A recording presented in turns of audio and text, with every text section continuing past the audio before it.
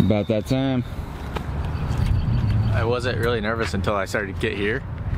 Then once I got here, I got nervous. Yeah, I feel like it kind of picked up maybe towards the last third of the trip. Yeah, I did the wrestling routine where you don't listen to like a bunch of pop-up songs. You try to listen to like quieter, put on some Morgan Wallen, some country, just didn't drink any coffee today, just trying to keep the anxiety down, but keep it at baseline. I'm excited. I think the only reason I'm nervous is it's more of a free-flowing conversation and less of like a sit-down interview. So there's less to know where it'll go. Yeah. But I think he's game for it, and I think he wants to. We wouldn't be here if he wasn't. So. Yeah.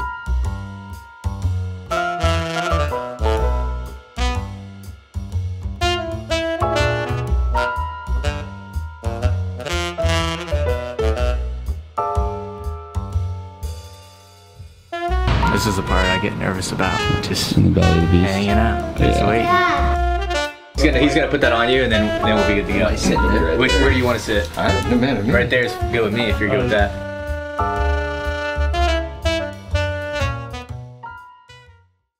All right, StaleMates, what's going on? We are back with, for the longest time, it was our most watched episode that we've ever done. So thank you for that. Tom was early to the brand. We have some mutual friends. Shout out to Ryan and Fellers for hooking interview 1 and interview 2 up. Ryan Smith. Ryan Smith. Shout out to Ryan and Adam Fellers. So I appreciate you for joining the show. How do you think the last one did? Were you happy with it? Yeah, I mean, I enjoy this. It's entertainment, but it's also, you know, an insider scoop. Yeah. I mean, it's genuine, but there's entertainment value there. And you got 3 cameras rolling and a 4th one that is kind of the rover. So, man, this is high tech. And then the mic gig is like, it's like that big. I mean, the technology just keeps getting better and better. No, it's been good. We've been growing. I think the last time that we saw you, I mean, I don't even know if we barely had like 1,000 subscribers. Now I think we're at like 3,000. So if you're watching this, hit subscribe. But no, I just feel like there's a lot to catch up on. I've been trying to track you down, but I wanted to make sure it was the right time. And you know, since we talked last, you've won another team trophy, right? Yep. Got another one. And yeah, congrats on that. How's that feel, by the way? Feels good, but then we got beat by 55 points in the last one. So, you know, the most recent one. Did you celebrate the first one, though? Yeah, our guys earned it, and they definitely were recognized, and they moved on pretty quick. But I think that's what you do anytime you're wired that way. You move on quick because there's a lot more to do. And the biggest thing after the title was, in 21, was just making sure that we knew who was coming back, why they were coming back, were the reasons the right reasons, and then, you know, plugging everything in that way. So, you know, we had a 7th-year senior. Shout out. And then another 7th-year senior, Ironman and Kemmer, that both came back, and then we had, you know, 3 or 4 6th-year seniors because of COVID. So, a lot of good things happening. With those 6- and 7-year seniors coming back, obviously towards the end of last season, they got injured and stuff like that. And I felt like when it was kind of coming out that you guys were injured towards the end of the year, there was some people saying there was like ducking going on and stuff like that, and the internet's going to do what they're going to do. Doesn't matter, yeah. To you, do you even care about that? No, because you look at our track record, and the track record is intact. The bottom line is you do the best thing for your individual. It's not popular. Do you think that's easy, number one, for our athlete to come to terms with that? And then number 2, the program, me, has to go to the head table to the Big Ten tournament director and to give that information. And there's no way that's fun. And the criticism can come where the criticism comes from. But they don't know. They don't know. And I'm not talking about the casual fan. Of course, fans are going to be polarizing. You're going to have the Hawk fans that are unconditionally on board. You're going to have the Hawk fans that question things. And then you're going to have the rest of them are haters. And the haters, they don't know. They don't know what's going on. They really don't. And the bottom line is a lot of those haters, and this is where maybe you asked me in the beginning if there was anything on or off limits, well, I'll just stir the pot a little bit here. And I have found out in the last 8, 10, 12 months that the haters are paid by the opposition. So who are we in competition with? In Division I wrestling, think about that. They're paying haters to stir the pot. We know that. We know that for a fact. Now we know it. So you're like, how can this be so red hot, like a doggone lightning rod against us? That's why. Why do you think that they're paying media people to do that kind of thing, just to kind of distract you guys? Because we mind our business so much, and I don't know, but I'm speculating. I think we mind our business so much, and we really don't get, like, in the arena of retaliation, like, we don't respond to it. Right. You see us respond to it, we don't respond to it. I don't know what's going on. The only reason I know what's going on is because people in this hallway follow it, and they put it in front of Terry and I when it's relevant. And so, that's the only reason I know, is because of our assistant coaches who follow it. And we don't respond to it, and so they got to stir it up even more. Yeah. Maybe. But I don't really care. But it is funny. And I love it that they spend their resources on it. I love it that they spend their energy on it. It's so fun for me to know that. I saw you're the one who did the press. It wasn't your brother, right? It was you. You did the one where you said that they're getting paid to do propaganda and things like that, right? It was impressive. This is the second time I've said it. I don't remember where I said it the first time, but where was that? Do you remember? Oh, I don't remember. I think it was yeah, whatever. It doesn't matter. But I just thought it was interesting to hear you say that, and then there's people come out afterwards and say, like, well, can you touch upon that? And I guess that's what we're doing here today. One thing that I want to know is, when they were saying they were ducking and stuff like that, how bad were some of those injuries? That like, obviously we saw Ironman, what happened to him at NCAA's. I mean, he could barely even stand. And really, I can't talk about it because of Privacy Act issues, the law. But Ironman, legitimate. And really, for me, you don't have categories of injuries. It's, can you go or not? Right. And is it smart to go? And when it's not smart to go, you don't go. And again, look at our track record. And I am getting defensive here. Mm-hmm. And the reason why I get defensive isn't for me, because I really don't care, because our motives are pure. The reason I get defensive is because of a guy like Cassiope. Right. I mean, it was legit. Because of Ironman, because of Kemmer, because of these other, issues that are coming up. I will get defensive when it comes to defending our guys. Yeah, I respect that. I think a lot of people respect that too, and if they don't, like you said, they're just kind of... It doesn't matter. Either way, it doesn't matter. We operate how we operate. Yeah. And we don't give explanations for it.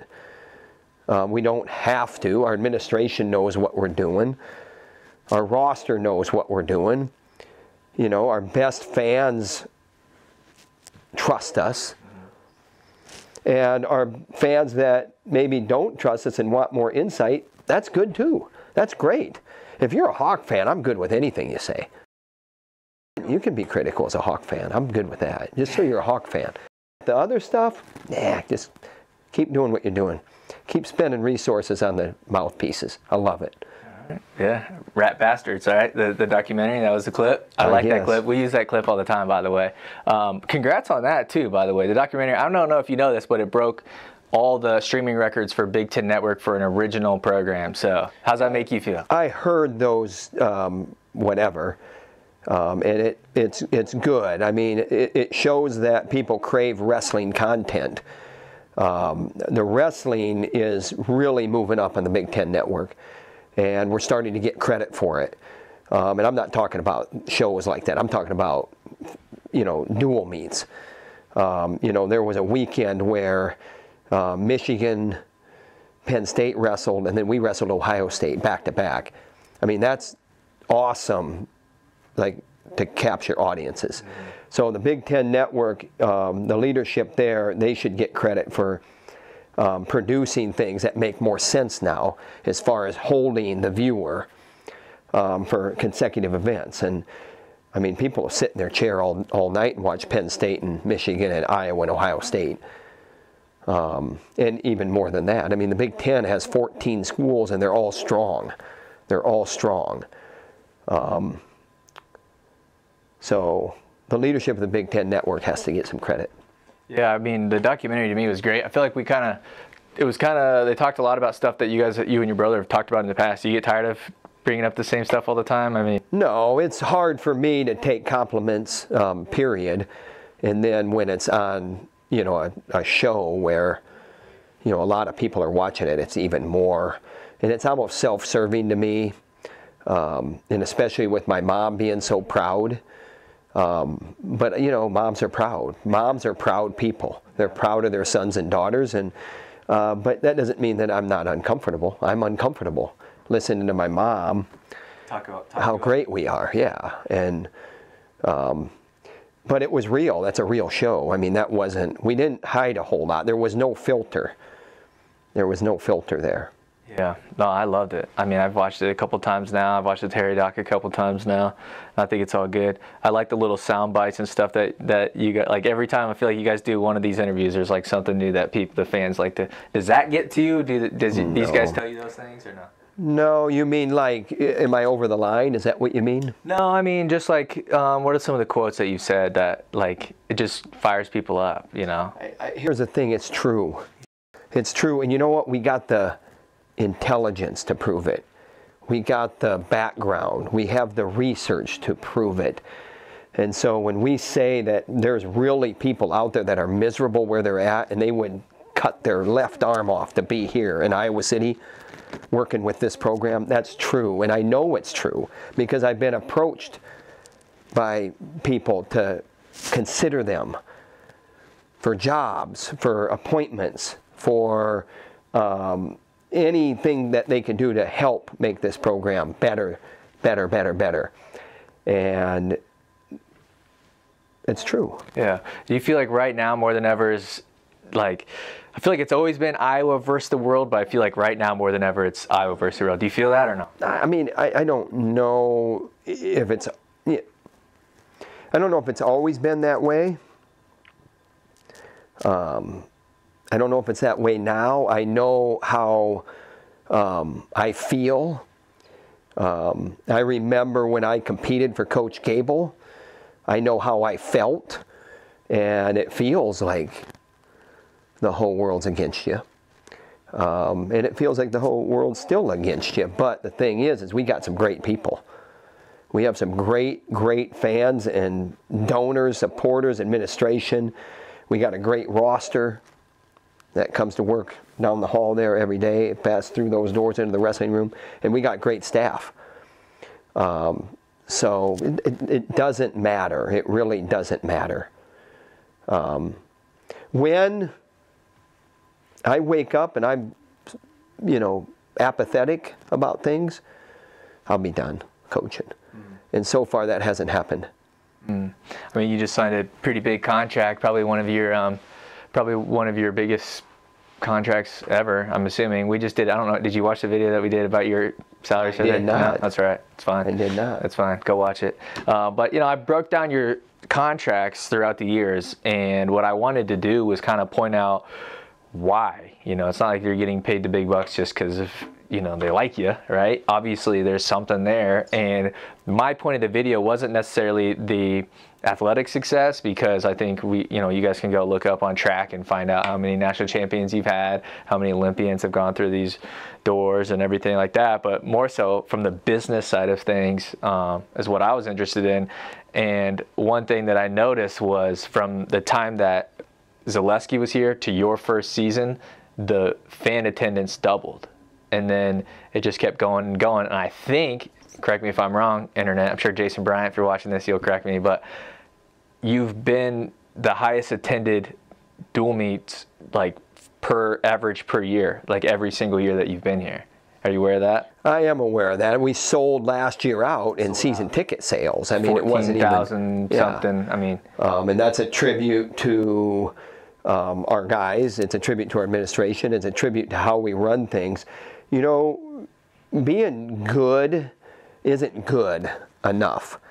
And you have to be great. And if you're not great, you have to strive for that, and you have to operate like that, and we operate like that. So what you say is I would agree with what you're saying.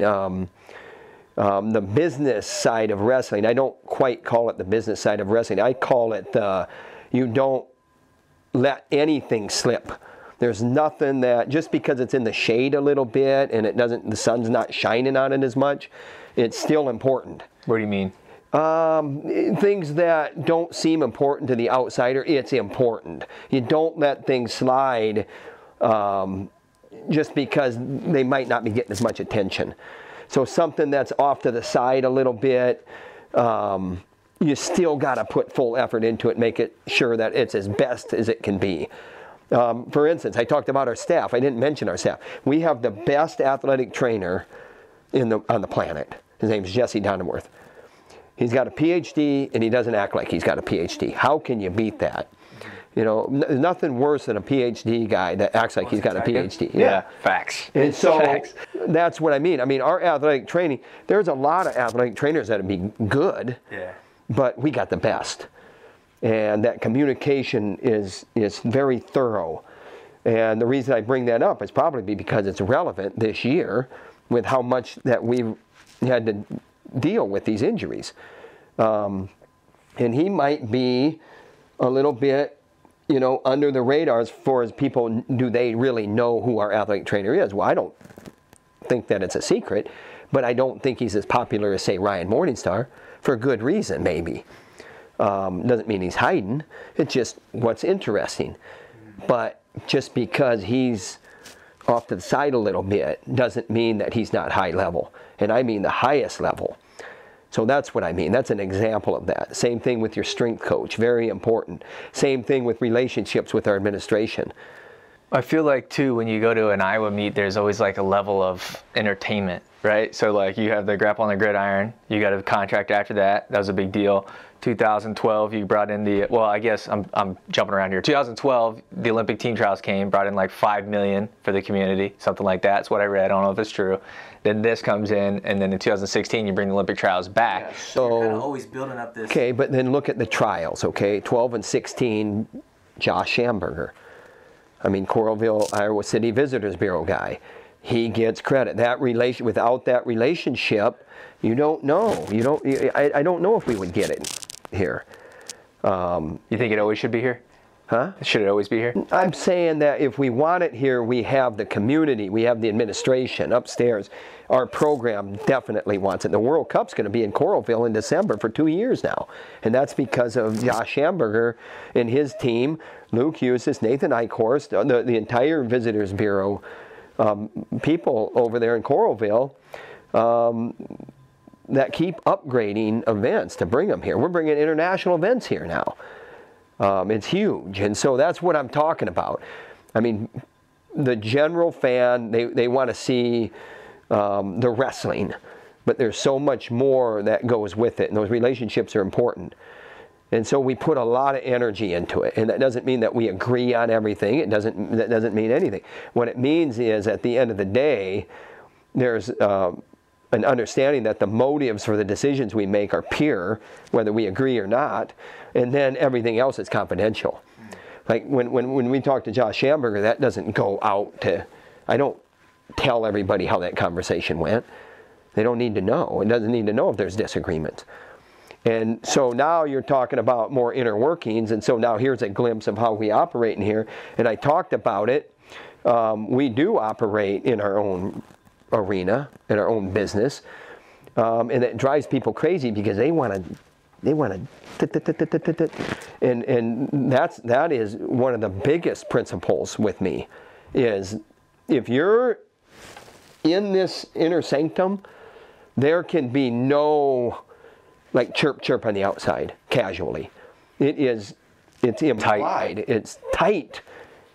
Great word. It's implied that there is strict confidentiality. Trust me, I've tried, dude. I've been calling people, hey, you know anything about this? And no, I'm just kidding. Call me. I don't do that. Call me, because I'll say, hey, I'll tell you, and you can't say nothing. That doesn't do your show any good. Yeah. But then I get to test you too. How's that? Yeah. No, I'm down. Hey, I'm solid. You can ask some people. All right, well, next time you call me in, we'll do a trial run with it. Right. How's that sound? Yeah, let's do it. I feel like with you, like you said, you don't really address the haters or anything. You ever feel like it'd be easier if you did, or not really? No. Makes it worse? It makes it, it's no interest to me. Yeah. Is there a time where you spoke about something and you're like, man, I wish I didn't do that? No. I've been through some issues. When Gilman left, all right, that was an issue. I can tell you that Tom Brands and Thomas Gilman are good. We are good. I can tell you that. Happy for him? Yes, of course. Of course. Rooting for him. Rooting for him. And the reason I bring him up is because there was like this, even some of our best supporters were like, you should address this. And I'm not addressing it. I had a private conversation with Gilman. I know what was said when he called me. I know how he felt about me. I know how I felt about him. I know what he said to me. I know what I said to him. It was emotional. And it hurts that he left, but he did what was best for him. And if there's whatever out there that keeps things going, where there's, you know, drama or whatever, whether we're starting it or whether he's starting it, it doesn't matter. Because again, it's entertainment. It's entertainment. And it's competitive. So I'm glad that you see it as entertainment too, because obviously it's serious. Like, it's these guys' dreams and their life goals, and it's your job, it's your career. But you know, I think sometimes we do lose sight of that entertainment aspect. And I think sometimes there's this relationship between the fans and the athletes and coaches that kind of, that line gets misconstrued. And like I told you last time, an Iowa State fan, but at the end of the day, I have a huge high respect for Iowa and you personally and your brother and everything like that. And it's cool to hear someone like you in the status that you're at say that, you know, that's how you see it. It's kind of entertainment. yeah, and the bottom line is when people make decisions, they do what's best for them at the end of the day, and that's what happens. Do you feel like at Iowa, with how much success a lot of your athletes have had, a lot of them go on to be coaches, and you know, high school coaches, college coaches, Olympic coaches, everything like that, you feel like once you're gone from here, it's hard to like keep everybody happy once they leave, and or is it like once you're off the island, you're off the island? I think that when you are focused on winning, and remember, I left here. Remember, Terry Brands left here, and people forget that. They don't realize that we were on the other side. Terry was at Chattanooga. I was at Virginia Tech. They don't realize that we were on the other side. And the thing is you're so focused on doing exactly what you're doing here that it didn't matter. It didn't change. When I was at Virginia Tech with Wes Hand and Doug Schwab, it was the same. It was us against the world. It really was. Problem is we weren't on enough people's radar to where they really cared. Some people's radar, but not enough people's radar. Recruited the #1 class in America. First year there. So, what am I trying to say? I'm saying that when, you know, do you focus on keeping people happy? I mean, they should be so focused on their job that it's just natural. It's natural that you're not going to have the same relationship. Are you kidding me? You're going to have the same relationship with somebody that was in your inner sanctum. They leave, and they're competing, and there's a lot of confidential stuff out there. You're going to have a relationship with those people?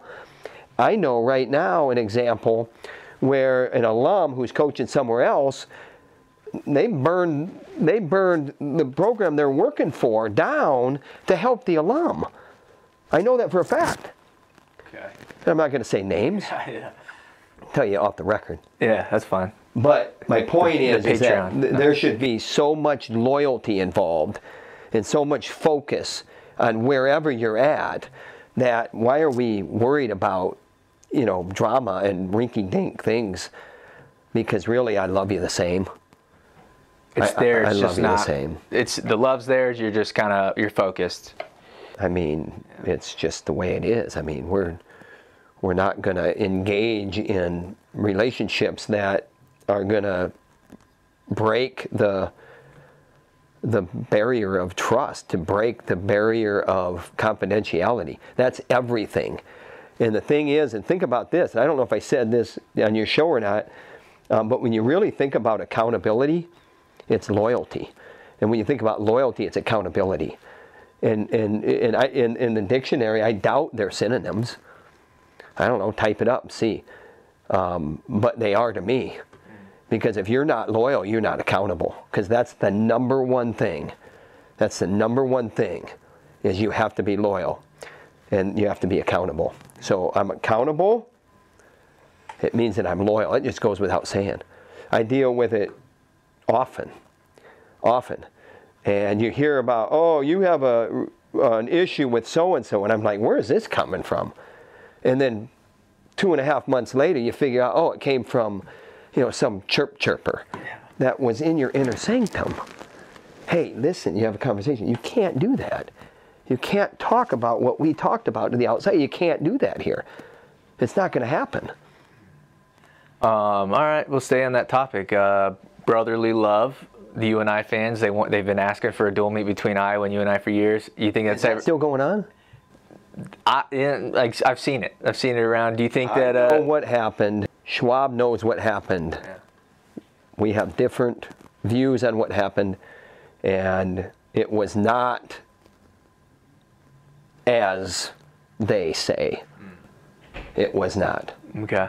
Also want to talk about the Iowa State duel this year at the end there. There was some drama. Were you there? I was there, 100%. And from your perspective, we did a show afterwards. We broke it down, everything. We had a lot of fun with it.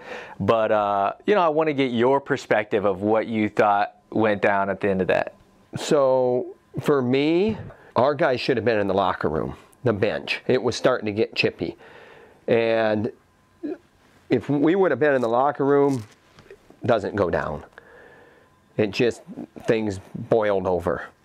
And when things start going like that, it happens fast. It's like a firecracker going off. And before you know it, you're in the middle of it. And not proud of it. Should never happen. It did happen. Sometimes it happens in sports. Sometimes it happens in other things in life. You learn from it and you move on. I loved it, by the way. And then the other part of that is that team point that they took away from us was one-sided. And there was a reason that it was one-sided. And I know the reason, and I'm not going to say it. But we were gone. We were out of the arena when that team point was taken away. There were other people at the head table that were lobbying that weren't even on that coaching staff over there, that were lobbying for that team point to come away. And the referee took the team point away because they were lobbied. And if you look at the video, if there's a camera somewhere in Ames, Iowa that kept filming when the arena started to empty out, do we have anything? No? You will see what I'm talking about. All right. So how's that? I'll break it down. No, I mean, I thought it was super entertaining, and I know you can't say this and maybe you don't feel this way, but I had people that were like, I'll tell you what, I have a client that is just an Iowa State fan. He's not a wrestling fan or anything like that, right? But he went to that duel, and he was like, that was insane. And I tried to explain to him that stuff doesn't happen a lot, right? But then what happened when Iowa-Penn State happened? He called me, hey, can you get me a ticket? I found him 2 tickets. But in my opinion, that true emotion, that stuff, I know that's the stuff that you're going to get yelled at by the AD or whoever, but that's entertainment to me. First of all, our administration, Gary Barta and my direct report, Barbara Burke, when that stuff happens, we are on the phone with them as we get on the bus. They're like, hey, you're going to hear this. And then they're even. You know, I've been here for however many years, 16 years. You know, I think that there's a little bit of, they trust our ability to run the program. But that can never happen too. So they trust our ability to run the program, but that thing got snowballed and, it shouldn't have happened. But we don't, we don't need to have our guys out there in that last match. Go to the locker room, and I'm not blaming them.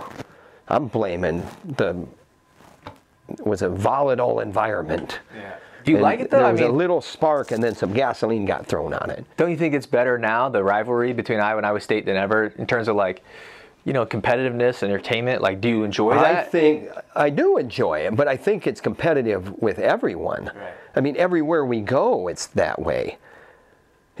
So yeah, it's competitive, and that's the way it should be. But we go to Lehigh and we get that. We go to Indiana, we get that. I mean, there's someone there that wants our head on a stick. And that's why you got to put the other guy's head on a stick. You can't wait to see if he's, oh, is he really, is this for keeps? Oh, I better pick it up. It's for keeps. It's for keeps. When you step on the mat, it's for keeps. So. Yeah. Did you see the clip, the You Don't Like Tough Wrestling clip? No, what's that? No. I didn't hear what you said. I said, did you see the clip where they caught, I think it was you on camera, or maybe it was your brother, but it said, you don't like tough wrestling, that clip. Do you remember that? No. No? Where was that? This would have been the COVID year, so there was no fans and they had the mics on the cameras and stuff. And then obviously you could hear you guys probably more than usual because there wasn't the crowd noise. And the term that went pretty viral was, I believe it was you saying, you don't like tough wrestling.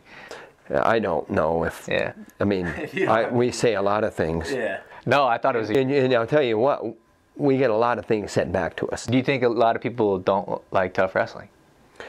No, I think that we have very worthy opponents that are game, that are ready, that are coming after us. Absolutely don't think that our opponents are pushovers. What do you think is next for Austin DeSanto? I think he's going to compete. I know he's staying here and continue to be entertained as you watch him. Spencer Lee's medical red shirt, good to go? Is he going to be good to go? Yeah, I mean, you know, that I'm not going to talk about certain procedures that were done, but he's as advertised still. Okay. June 24th, we do this thing called StaleMates Street League. We're about to have our third. It's a pay-per-view event. We do like one match after another. Alex Meyer competed on one last year. He did well. He won. Yeah. Did you see that? Yeah, and his brother too, right? Yeah, and Aaron Meyer. There we go. Who would you wrestle? You got to pick somebody. You. Me? Yeah. Okay. Let me see your other ear. Yeah. I'd get your ears. If you feel right here. Is there a little bit? Hard, yeah. Just a little bit? All right, well, we're going to blow that ear up. Right. We're going to get that baby to blow up. What weight? You name the weight. I'll go wherever. I'm going to weigh in with my clothes on because I'm small. So, no, but I think anything else you want to get off your chest? I appreciate you for taking time to do this. No, this was all addressing the haters, so that's a little bit different. Yeah. I mean, you went through. Yeah. We got to do this sooner. Yeah. So we don't have to deal with stuff that was like last December. Yeah, well, I had stuff to. That was last. I've been keeping notes for like a year and a half. I mean, you brought up something from 20 frickin' 15 or something. Yeah, yeah. Or actually 2012 maybe. I mean, the people, they see the accolades and they see everything like that. I just want to give you an opportunity to get everything out. Hopefully this is it. We love our fans. We love our administration. Am I welcome here? Absolutely. All right. I appreciate you for doing this. Always. Absolutely. Yeah, thanks, Coach. Appreciate it. You asked me if I remembered you. Of course I remember you. Yeah. I just always go to places assuming they don't know who we are, what we do, and try to reintroduce. Ryan Smith, he set that that one up, and Fellers set this one up or helped. Yeah. But we're in, man. Me and you, we're in. All right. It's all good. Just want to stay on the good side. I think that's it. Thanks, guys, for watching.